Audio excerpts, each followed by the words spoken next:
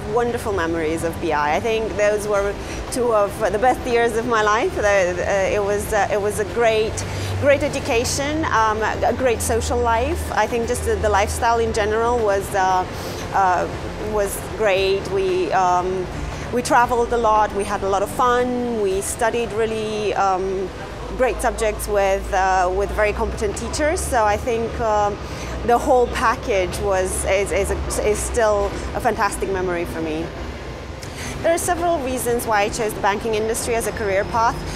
The first is that I was always very numbers oriented, so I liked maths and physics and chemistry and all the numbers subjects. But secondly, I had this idea of banking that it would be a career involving a lot of travel, and it would be a high energy environment to work, and largely that proved to be true.